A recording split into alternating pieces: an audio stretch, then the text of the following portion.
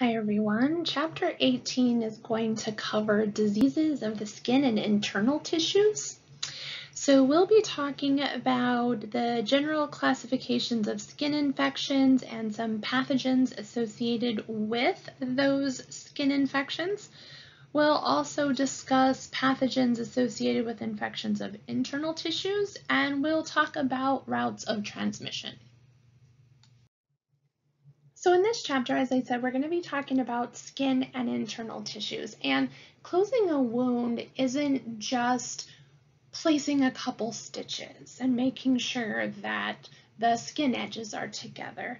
It also has to do with how we put together the underlying tissues, the deep tissues. Let's say we're doing a breast biopsy and we take out a mass of adipose tissue for testing, then we have to make sure that we close that in a way that it reduces the dead space, because if there's just an open space in the deep tissues, that is going to be a reservoir for fluid to collect, and it's going to create a seroma. And in there, that is the perfect place for bacteria to kind of live and collect and proliferate.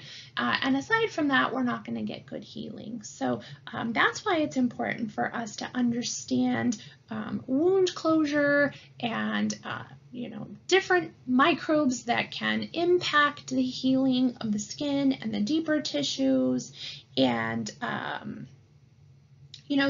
that the tissues are handled properly and that they're closed properly to promote the best healing possible.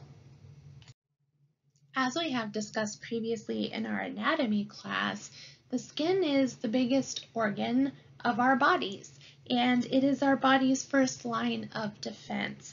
It is composed of two layers. The outermost layer that we can touch and see is the epidermis, and deep to that is the dermis. And the dermis has a lot of structures in there. If you look at this picture, there are arteries and veins and nerves and hair follicles and sweat glands and oil glands, sensory receptors, all kinds of fun stuff.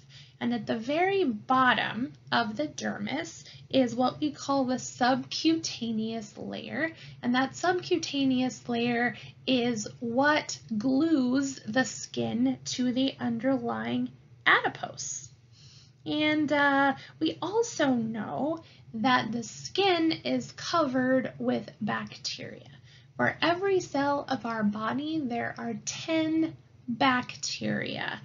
And having an understanding of these bacteria, what they do, how they work, and what opportunities they take is going to help us as surgical techs be better at preventing surgical site infections. There are two overarching categories for the bacteria that is on our skin. And the first overarching category is the resident microbes, or the indigenous flora, sometimes referred to as the normal microflora. And this is the stuff, the microbes that live on our skin all the time. And then we have other microbes that are referred to as transient microbes. And those are the ones that we pick up from our environment. And when we perform a skin prep prior to surgery, what we're hoping to do is remove all the transient microorganisms and also reduce resident flora as well. Resident flora such as Staphylococcus and Corynebacteria, micrococci, bacillus, gram-negative and gram-positive microorganisms, and they're not all bad. They help us out a lot, actually. Scientists suspect that all of the bacteria that lives on our skin helps to crowd out the other more pathogenic species, and by taking up space on our skin, that inhibits these other more pathogenic bacteria from then taking up shop on our skin and in our pores and those kinds of things. But when there is a breach in our skin, then that allows these bacteria that typically protect us from other more pathogenic species to then invade the tissues and potentially get into the lymphatic system and into the circulatory system, where they are carried to other organs or cause septicemia or whatever the case may be.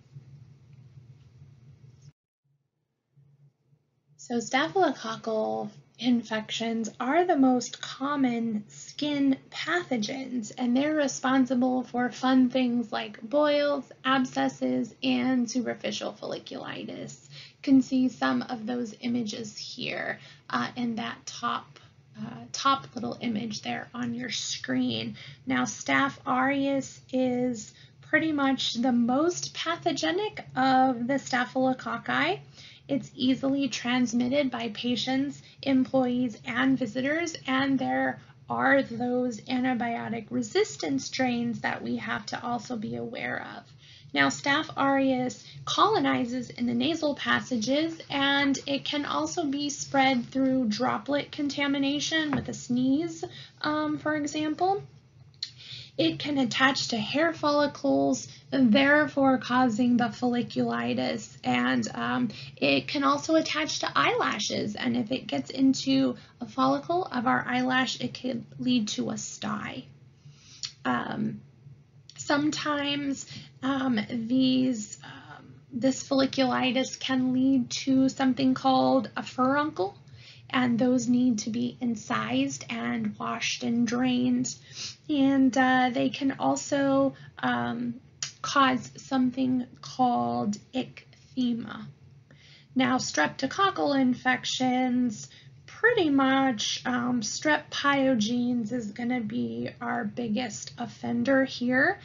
And strep, remember, causes necrotizing fasciitis, or the flesh-eating disease, and so it's referred to as the flesh-eating bacteria. It can cause impetigo. It can also cause erysipelas, and typically infections of the skin are localized, but if it infiltrates the deeper tissues, that's where we can get the necrotizing fasciitis, and this can lead to debridements or perhaps even an amputation. These guys also produce a hemolysin, the streptococcal bacteria, that can break down red blood cells, and an enzyme, if you remember we talked about earlier, hyaluronidase, and hyaluronic acid is the substance that kind of helps our tissues stick together, and this bacteria has the ability of breaking down those connections, and that's how it infiltrates the deeper tissues. Pseudomonas aeruginosa is not an unfamiliar bacteria to us. We've talked about it a couple times already. This bacteria likes to live in water that is not sufficiently chlorinated, like pools and hot tubs, so much so that the EPA has set strict guidelines for these public hot tubs and whirlpools because there was this spike in folliculitis cases being reported. It can also cause dermatitis. However, where we are worried about this the most is with our burn victims. They are the ones that are more susceptible of developing these severe infections due to Pseudomonas, because when you have a burn, that pretty much burns off your first line of defense. It completely eliminates that. And so what we need to do is try to eliminate as many of the bacteria as possible. We bring them to the operating room to do debridements in an effort to control that infection. And interestingly, they can even survive in some disinfectants. And more species of Pseudomonas are becoming antibiotic resistant, and that is a real concern. Acne is characterized by inflammatory pustules, cysts, and papules, and a couple of the pathogens responsible are Propionibacterium acnes and our Staph aureus and our Corynebacteriums. What happens is the channels become blocked in the skin that are designed for the oil, the sebum, to get to the outside of the body. And so the Propionibacterium metabolizes this sebum, and that leads to inflammation. And then that leads to fluid accumulating, and that creates a cyst that can rupture and lead to scarring. Acne vulgaris is a serious form that is caused by the P. acnes. And topical creams, oral antibiotics are sometimes used to treat this situation. Hansen's disease we already talked about before. It is known as leprosy. Remember, it's caused by Mycobacterium leprae. There are two different types, neural and tuberculoid, and they result in erythematosus, and this causes lesions on the skin that can become disfiguring. Remember, we saw the lion face where it can erode cartilage and bone of the orbital bones as well. So we've talked about Bacillus anthracis and Clostridium perfringens previously, but just as a review, Bacillus anthracis can cause cutaneous anthrax, which is the least dangerous form, and it is the most common. And the way that it is transmitted is by a break in the skin, and then that can cause small little bumps or blisters a day to 2 months after exposure. And with proper treatment, it will heal and life will go on. Without treatment, approximately 20% of these cases can become fatal. Now, gas gangrene, again, caused by Clostridium perfringens, but can also be caused by strep and staph and a Vibrio, but those that have diabetes and atherosclerosis are at a higher risk, and this is going to cause swelling and emphysema underneath the skin, and we need to treat with antibiotics or do surgical debridements and or amputations to be able to save the individual's life. Fungi can cause 3 different types of infections: cutaneous, subcutaneous, and systemic, with systemic being the most serious and cutaneous being the least serious. One of the more common cutaneous mycoses is called ringworm, and it's named for that because it causes this characteristic red ring, as you can see in the top image there. It can also get into the hair follicles and cause the hair to break off, and then the infected area could appear bald because of that. And then there's other types of cutaneous mycoses that are pretty much named for wherever they occur in the body, like tinea pedis, which is athlete's foot, tinea curis, which is jock itch and affects the groin, tinea corporis, which affects the body, and tinea barbae, which affects the beard area. There is also fungus that can infect the nails, and that's called tinea unguium. Typically, these fungal infections of the nails are secondary to an infection somewhere else. Collectively, all together, we refer to these as dermatomycoses. They can be readily passed from one individual to another through direct contact or indirectly through shower stalls. That's why if you're using a public shower, it's good to wear flip-flops or something like that. Some common pathogens responsible for dermatomycosis are microsporum, epidermophyton, and trichophyton. And typically these are treated with topical medications that are antifungal. Subcutaneous mycoses are more serious because the fungi can infiltrate the skin into the deeper tissues. And typically these are caused by Sporothrix schenckii. This is common in individuals that do a lot of gardening, but maybe they don't wear gloves to protect their hands. And if they have an opening or a cut on their skin, then the fungus can get in there. It can penetrate into the deeper tissue and can potentially get into the circulatory system or the lymphatic system and travel to other areas of the body. Candida albicans is a common one that we've talked about before, and it is it's a commensal in the mouth, and those that are immunocompromised or pregnant females are more susceptible to getting infections by subcutaneous mycoses like Candida albicans. And then lastly, systemic mycoses. These are the most serious, as I said, and the way that an individual can get an infection is by inhaling the spores of these fungi that get stirred up in the soil, in the dirt, and they can go into the lungs, and if the body doesn't fight it off, they can eventually enter the circulatory system or lymphatic system and travel to other areas of the body.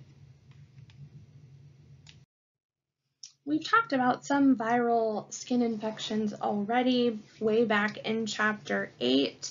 We talked about how viral diseases of the skin can include minor diseases such as warts or major such as smallpox.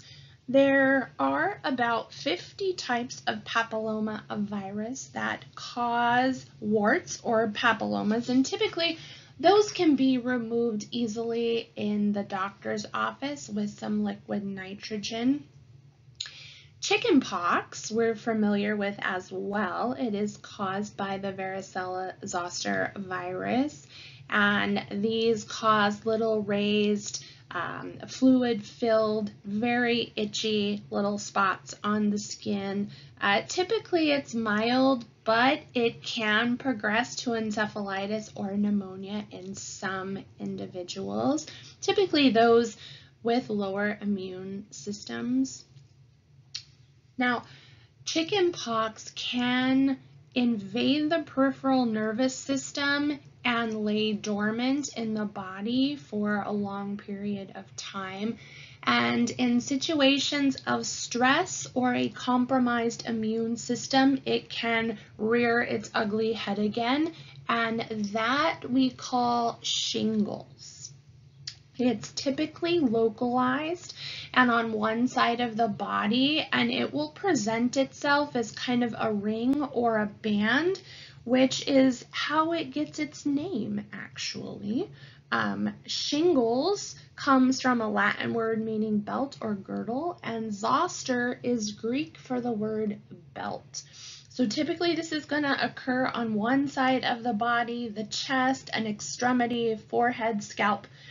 And really the way we treat this is, in addition to an antiviral type of medication, is really treating the symptoms and helping the individual to stay comfortable until the situation resolves itself. You may have seen individuals with this characteristic scar in the image on the bottom right of your screen, and this is from a smallpox vaccination.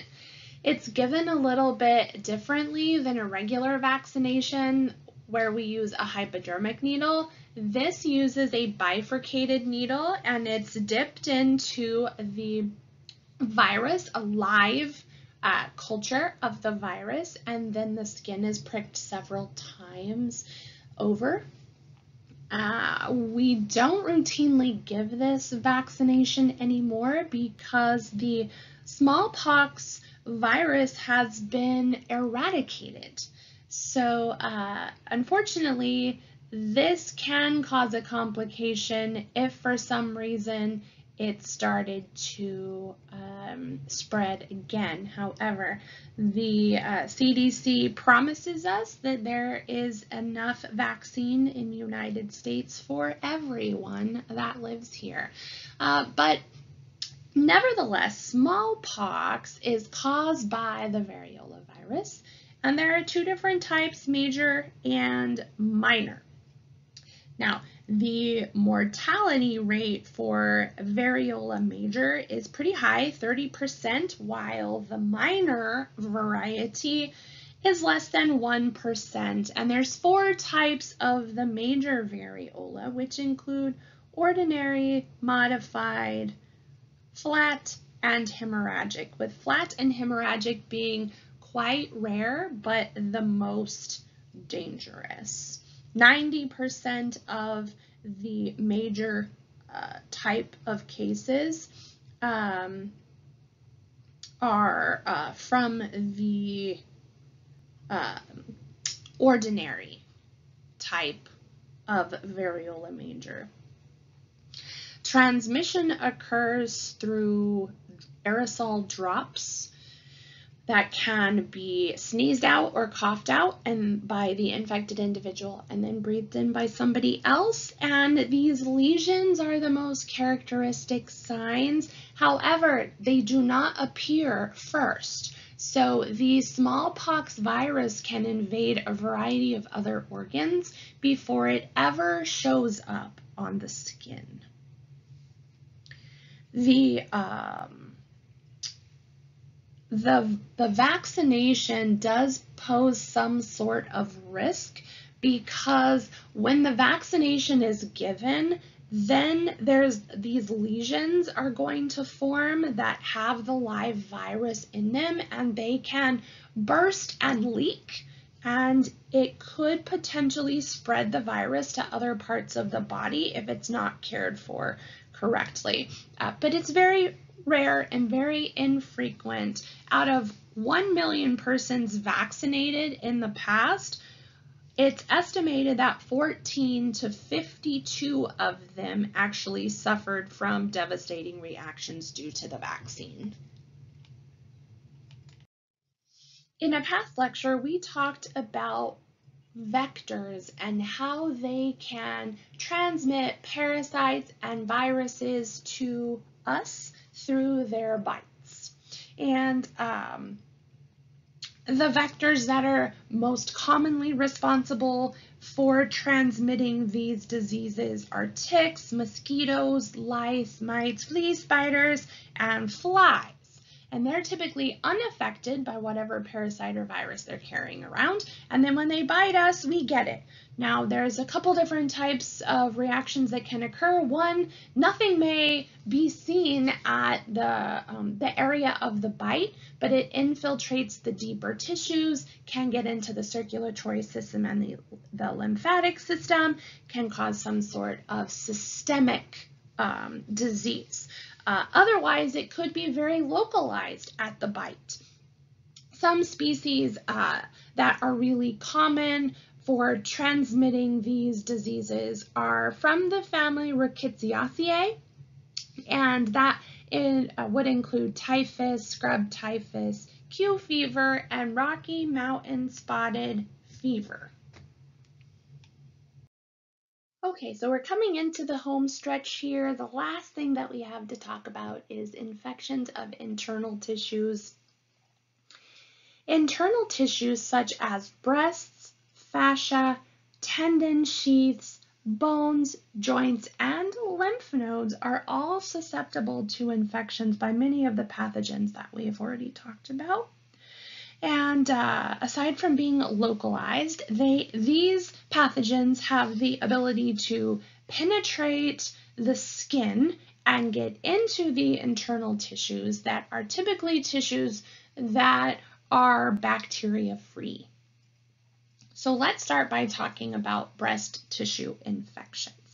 Typically, breast tissue infections are categorized as lactational infections or lactational mastitis and non-lactational mastitis. Lactational mastitis occurs when a woman is breastfeeding and there becomes some breach in the skin. Typically, it occurs because of the baby breastfeeding, irritates the nipple, and it can cause a breach in the skin or a crack in the skin near and on the nipple. And this allows the bacteria from the baby's mouth to penetrate the skin and get into the deeper tissues.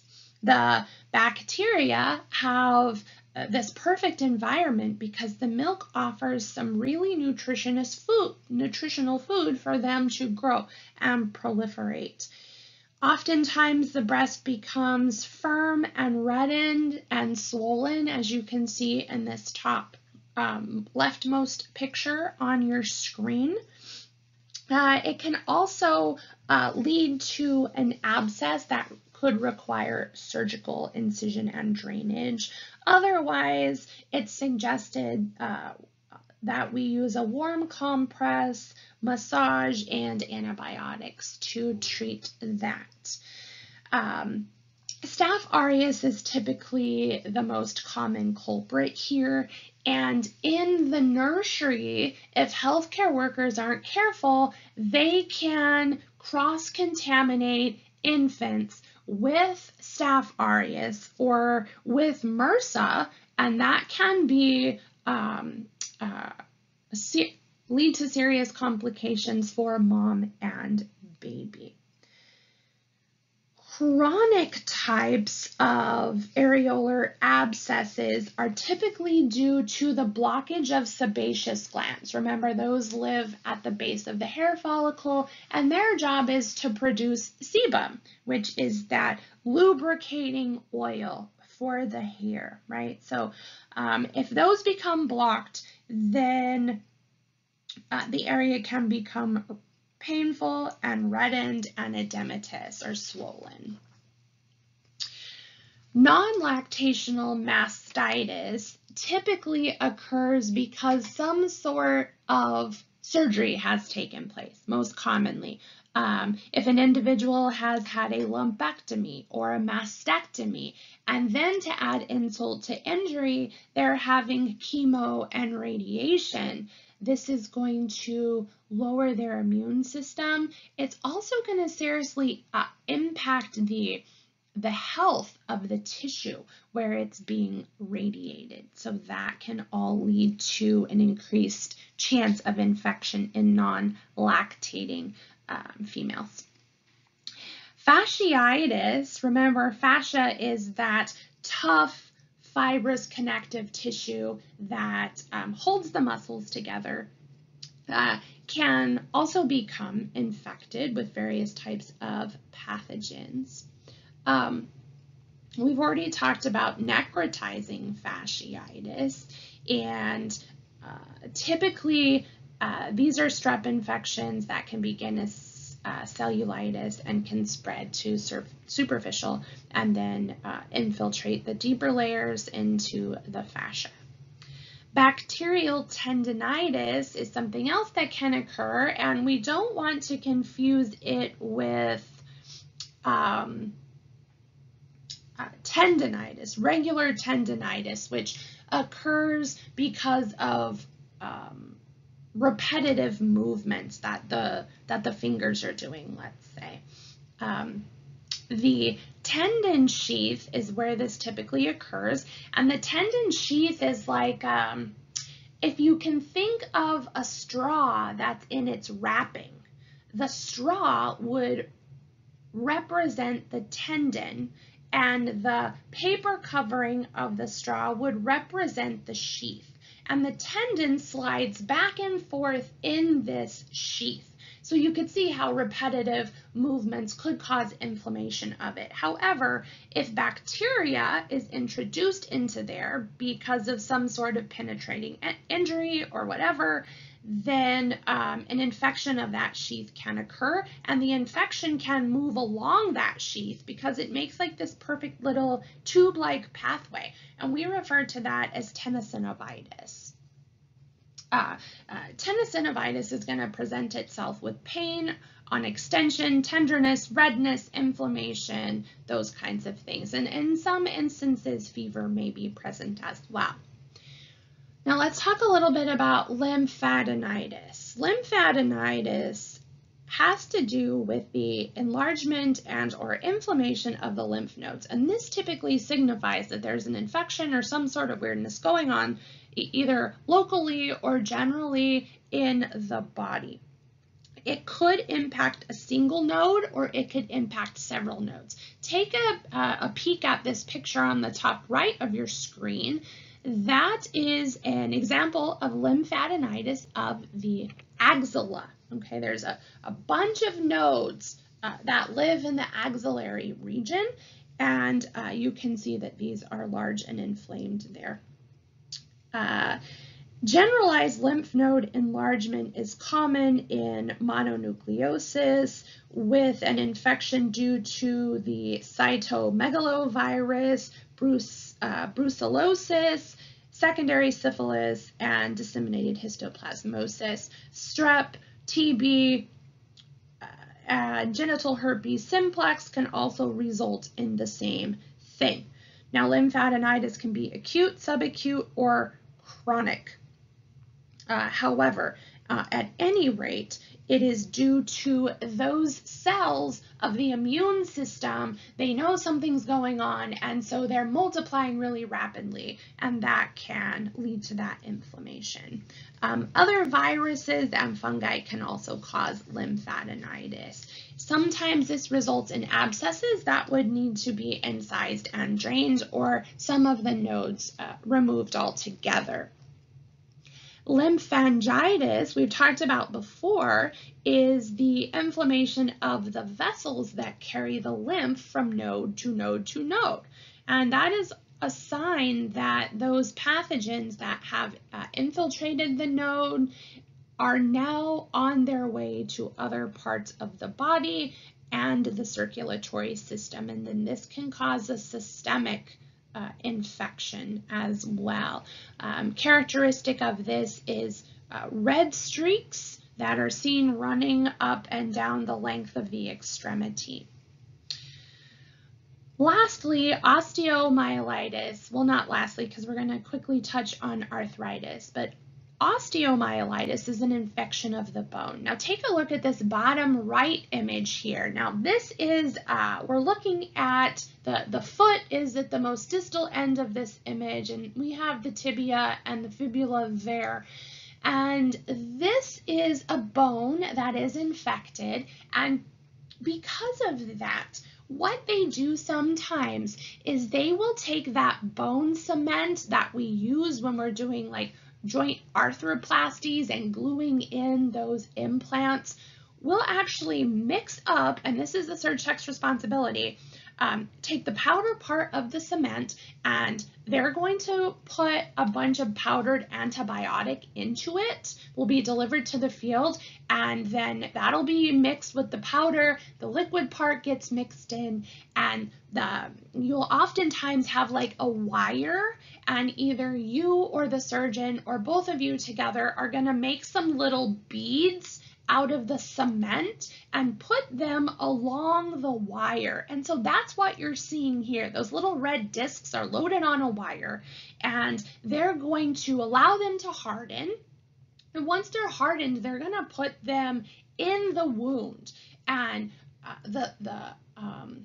the premise behind this is that those antibiotics are going to leach out of the cement and into the surrounding tissue. And so we have direct antibiotic therapy that we can do. So that's kind of an interesting thing that we'll definitely do in surgery. Now there's two different types of osteomyelitis, either acute or chronic. Acute is most often due from the invasion of bugs that live on the skin, like staph or strep. Hemophilus can also be a culprit. Typically, acute osteomyelitis is going to occur at the epiphyseal plates of the long bones. Remember, that's the area where the bones are growing from. It's kind of this little gap in the bone. And that's due because there's decreased blood flow at the site. And so bacteria has a good chance to flourish there. Chronic osteomyelitis can be caused by Mycobacterium tuberculosis and is typically a secondary infection arising from a primary infection, most often due to Salmonella or Pseudomonas. Also, Treponema can be a culprit. In individuals with chronic osteomyelitis, it can also affect the vertebrae, as well as the bones of the hands, feet, hips, and knees. And lastly, but not least, arthritis. Arthritis is an inflammation of the joints, and it is painful. Typically, there is swelling and maybe difficulty moving at the joint. There's two types, osteoarthritis and rheumatoid arthritis. Now, osteoarthritis typically occurs due to the aging process. Rheumatoid arthritis is an autoimmune disease, and what happens is antibodies are produced by the body that attack the body's own cells and its tissues. So this is an overactive inflammatory response. And a lot of times these individuals with rheumatoid, they'll have very deformed and disfigured joints. We see it in the fingers a lot, and we can do joint replacements of the fingers to help out with that.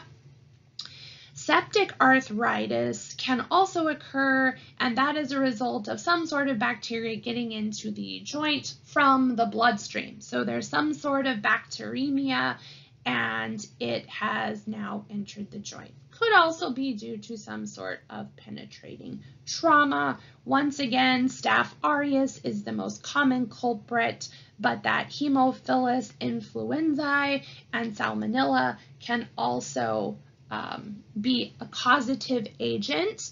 And then lastly, Neisseria gonorrhoeae can affect many joints as well, and that is referred to as polyarthritis. That about sums it up. In closing, I would just like to talk for a moment about how many skin cells are shed each day from our skin. About 500 million skin cells each day. And this comes into play because we know all of the bacteria that lives on our skin. And when we shed these skin cells, that bacteria is still present on those dead skin cells. So from a surg tech perspective, when we are opening our sterile field, it is a best practice to wear a long-sleeved cover jacket. And that's why you received one with your uniform. This is best practice because it helps prevent those dead skin cells from falling onto your back table. And that is an essential component of making sure that we are keeping our field sterile and free of any type of microorganisms. So that's going to wrap up this lecture regarding diseases of the skin and internal tissues.